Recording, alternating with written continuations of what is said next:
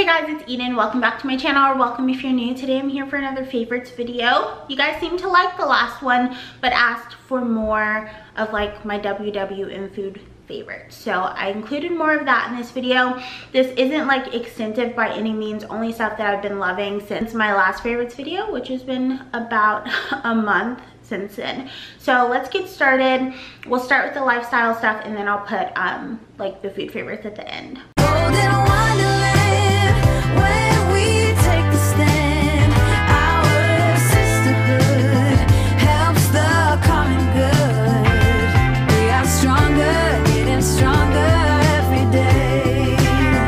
Number one, this Laneige night sleeping mask, I think is what it's called. Lip sleeping mask. I got it in vanilla. I hauled this maybe 2 months ago. I've used quite a lot of it and it's amazing. I have it on right now. It's nice for during the day if you don't want to put on lip gloss or whatever, but you still just want some moisture. It's really nice. It's not sticky, very moisturizing. I've used it every night for 2 months. It's pretty inexpensive, and the fact that, has it been 2 months? It's been pretty close to 2 months. The fact that it's lasted me so long and I'm nowhere near the end, I thought it was worth recommending. They have a couple of different flavors. I think they have maybe a strawberry, maybe a rose. I'm not sure if those are tinted or not. I wouldn't think so since they're sleeping masks, but mine's just vanilla. The next thing is this cleansing oil balm from Burt's Bees. I just picked this up from Target, as you can see. I've used it a lot. It smells very natural. It doesn't feel like it has much of a fragrance at all, but this makes your skin glow like heck. And it's pretty gentle on the eyes. It's just, you put it in your hands, rub it up, it turns into an oil, and then you just rub it all over and it takes off all your makeup. I swipe it off with a towel and then my skin looks so glowy and beautiful. Sometimes I feel like I don't even need to do anything else to my face after that, but usually I just finish it with a little bit of my tea tree water toner and then some kind of oil. But I have been loving this cleansing oil balm from Burt's Bees, and I'll try to link it down below through Target. And it is a newer item to the Burt's Bees face cleanser line. The next thing is a brow product. I know I raved about the Anastasia brow product last month, but some of you guys tried it and then you messaged me and you're like, that stuff is so pigmented. And you're right, it's super duper pigmented, and it can be harder to work with if you're like not a makeup girl. So this is the CoverGirl one. This is what I have on now, and I swap back and forth between the two.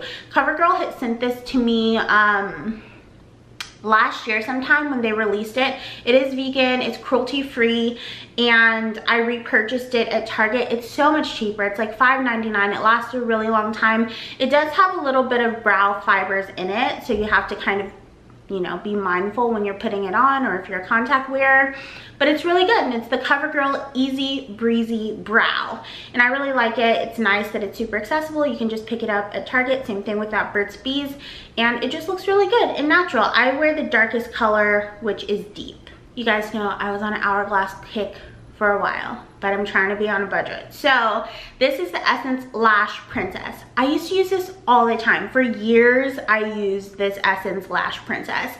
And I saw someone talk about it recently and I was like, oh, I'm gonna go back to that. I will say I don't like it as much as the Hourglass, but it's like $5 instead of $28, and I do think my lashes still look really good. I just have to do 2 coats versus 1, so I really like this. 2 more lip products. I know, the Fenty gloss bombs. I've had these for so long. I always repurchase them. They're so good. I like the original one the most, which is the Fenty Glow, but I also have Fussy. This one's Fussy, this one's Fenty Glow. Let me swatch them.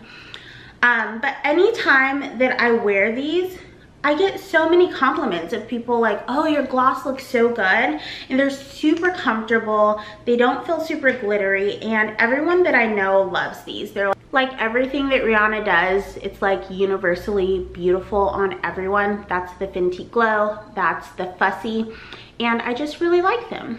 Dove soap.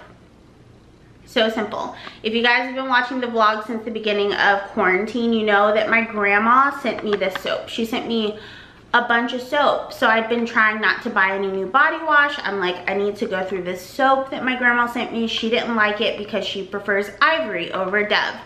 This is the Dove Go Fresh Beauty Bar, and it's like a pear scent, but I really love it. I feel like my skin has been so much more moisturized when I use this, and it's super cheap. Dove is cruelty free now, so I love that.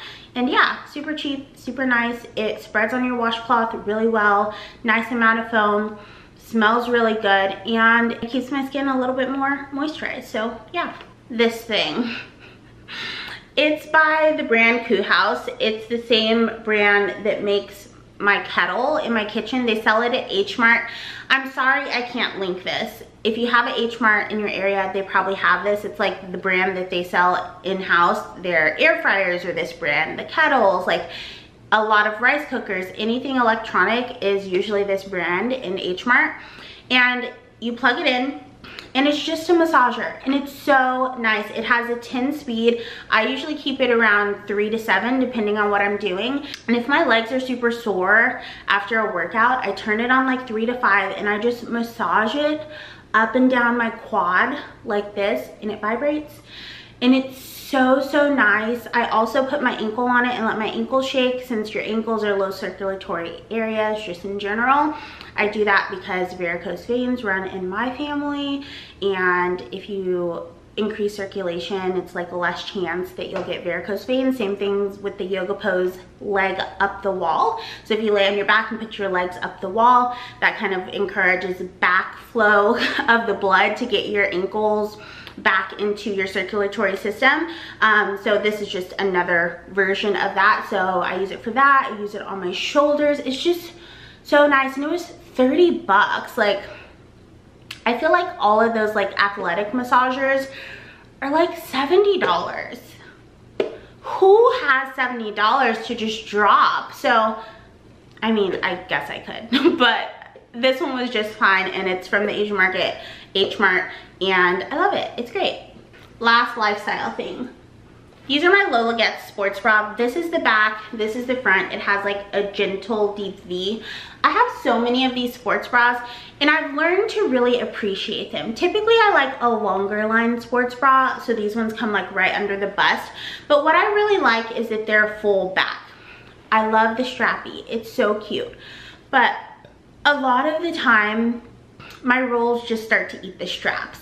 And although there's some brands that do strappy backs really well, like Beyond Yoga, Fabletics does some strappy backs really well.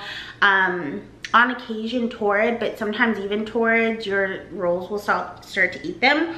So I just really like the nice full supportive back on these. It's really nice.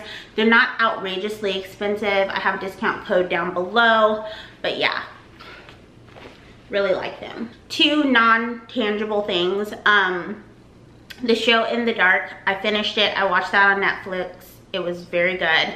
And the audiobook, Everything is Figure Outable.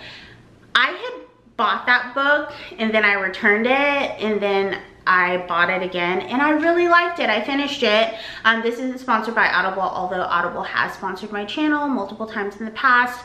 Audible.com/Eden, you'll get a free month, free audiobook, and unlimited Audible originals, I believe now. But yeah, I just really like that book, Everything is Figure Outable. I love the journal prompts in that book, and I've been using them, so maybe you will like it too. Food faves, Yasso bars. Love Yasso bars.